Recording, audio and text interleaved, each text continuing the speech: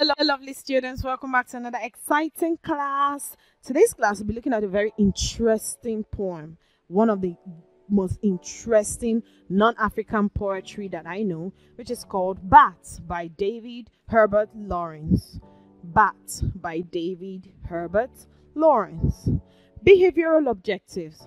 By the end of the lesson, we should be understanding the background of the poet and the background of the poem, the subject matter or the summary of the poem, the poetic devices employed in the poem, as well as the use of imagery and symbolism in the poem. Now, the background of the poet. David Herbert Lawrence was born on 11 September 1885 in Eastwood, Nottinghamshire in England. He was the fourth child of Arthur Lawrence and Lydia Birdsall. His father was a miner while his mother was a member of the higher social class. Lawrence attended Nottingham University College in 1906, died on the 2nd of March 1930 at Venice in the south of France. Now, David H. Lawrence was a poet, a novelist, a playwright, an essayist, and also a critic. So you can imagine his own genres of literature. He wrote poems, novels, short stories, plays, essays, and even critics. He was a legendary and prolific writer. Now, let's move on to the poetry analysis itself. We will be analyzing the poem. Now, I will be reading the poem Bat by D.H. Lawrence. An evening, sitting on this terrace, when the sun from the west, beyond Pisa, beyond the mountains of Carrara, departs and the world is taken by surprise. When the tired flower of Florence is in gloom beneath the glowing brown hills surrounding, when under the arches of the Ponte Vecchio, a green light enters against stream, flush from the west, against the current of obscure Arno. Look up, and you see things flying between the day and the night. Swallows with spools of dark thread sewing the shadows together. A circle swoop and a quick parabola under the bridge arches where light pushes through. A sudden turning upon itself of a thing in the air, a deep to the water. And you think, the swallows are flying so late. Swallows? Dark air life looping, yet missing the pure loop. A twitch, a twitter, an elastic shudder in flight, and serrated wings against the sky. Like a globe, a black globe thrown up at the light and falling back. Never swallows, but the swallows are gone. At a wavering instant, the swallows gave way to bats by the Ponte Vecchio, changing guard. Bats and an uneasy creeping in one's scalp as the bats swoop overhead, flying madly. Pipistrello, black piper on an infinitesimal pipe. Little lumps that fly in air and have voices indefinite, wildly vindictive, wings like bits of umbrella. Bats, creatures that hang themselves up like an old rag to sleep, and disgustingly upside down, hanging upside down like rows of disgusting old rags, and grinning in their sleep. Bats. In China, the bat is symbol for happiness, not for me. There you have it, lovely students. You've heard the poem Bat by D.H. Lawrence. Now we'll be analyzing the poem itself. The poem is a dramatic monologue.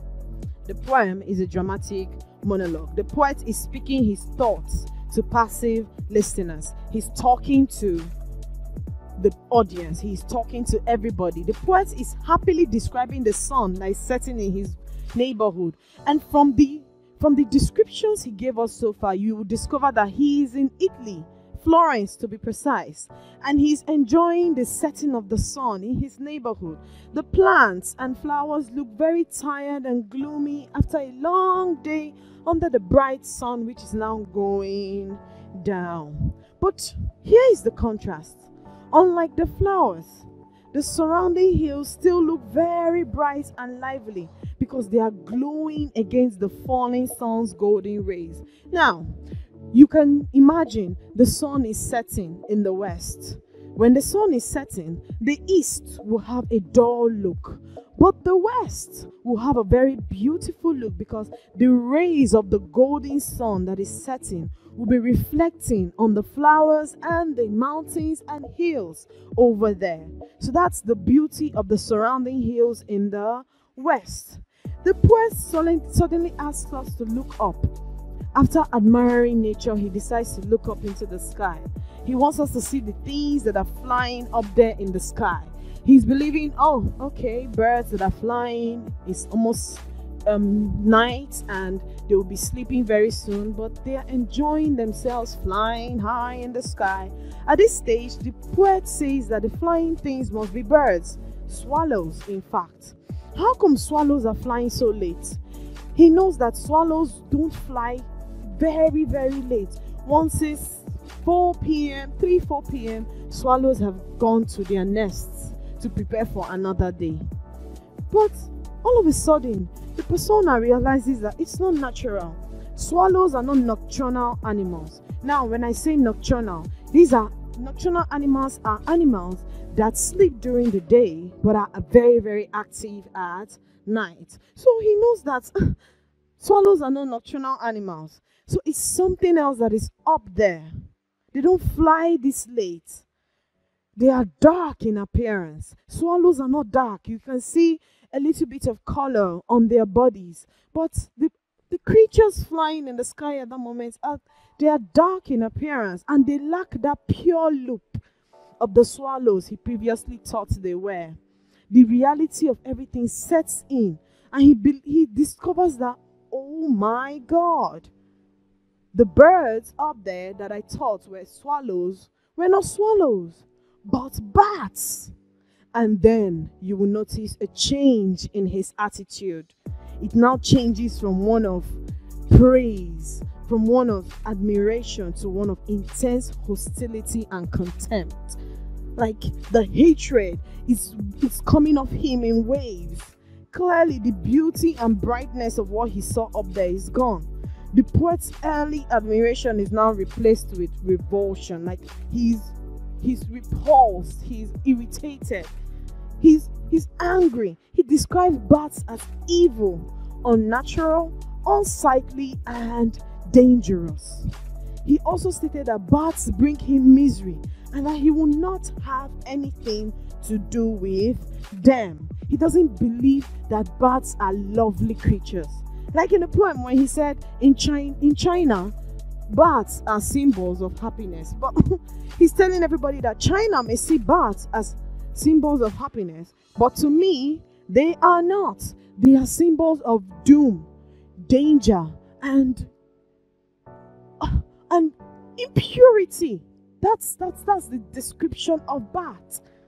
Yeah, so that's the summary of the poem. Loving nature, admiring the swallows, and then coming to discover that the swallows were actually bats. There we see the poet's change from admiration to hostility.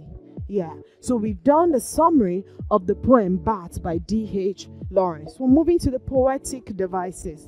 The poetic devices in the poem. The first one is the language. We'll always analyze the language of the poet.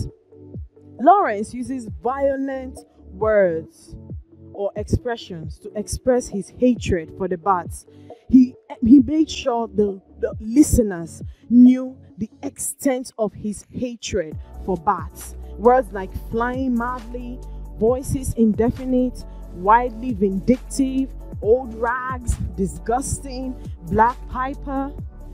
You see, these are words that negative words, strong, violent words he's using to describe bats. The use of black here also connotes devil or evil.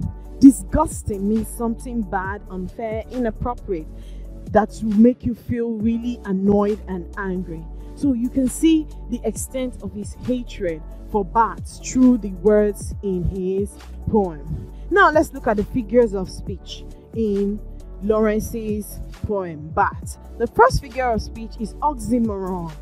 Ponte Vecchio is a medieval stone age segmental arch bridge over the Arno River in Florence, Italy. Another way is Mountain Carrara. Carrara marble is a type of white or blue-gray marble of high quality, popularly for use in sculpture and building decorations. We also have another figure of speech, antithesis. Bats are the symbol of happiness and good fortune in China, but the poet sees bats as disgusting and ill-omened creatures. So you're seeing the antithesis there. There is a distinction there. There is a like and dislike being placed together. A country sees something as good, but you don't even see it as bad. You see it as disgusting. So that's the antithesis in that statement in the poem. Another figure of speech is personification. When the tired flower of Florence, line 5. Flowers can never get tired like human beings. Flowers can never get tired like human beings. Another one is bats behave like an insane person in being flying madly. Flying madly, lines 33.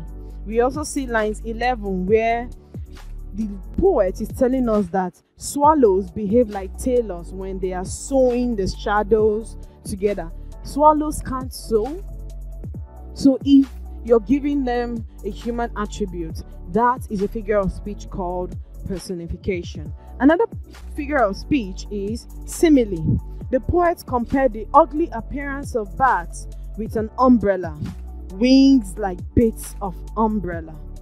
Others are creatures that hang themselves up like an old rag, like a glove, a black glove thrown up at night. You see, all these descriptions show us the poet's hatred for the creature bat. So that's the figure of speech. And now we'll be looking at the use of imagery in the poem. We can see the image of the way the bats fly. The poet vividly described the flying pattern of the bats, how they sleeping upside down, how their wings are like stretched umbrella. So the poet created an image of all these in the poem. We now also see the use of symbolism. There are so many symbols in D.H. Lawrence's Bat. We have day/light, which stands for the beauty and the glory of the years that have gone by. The night, evening, or darkness represents the dark days of the modern industrial age. The swallows stand for the happy past, while the bats symbolize the unnatural and the ugly. They also symbolize negative change. Foreign Italian words, which stand for the alien way of life that has unfortunately come to define life for the poet's generation. We also have the bridge and the umbrella. These are symbols of modernity and manufacturing, while the water, the sky, and the mountains are symbols of nature. Now we've come to the end of our lovely class on an introduction to the poem Bat by D.H. Lawrence. We're moving to evaluation. Comment on the poet's use of the following figures of speech: metaphor, alliteration, rhetorical question, and repetition. So I need you to do this and see what you can deduce from the poem. And we are ending our lovely class on the poem Bat by D.H. Lawrence. I'll see you in our next class where we'll be analyzing the themes and the style. Until then, bye for now, and I'll see you in our next class.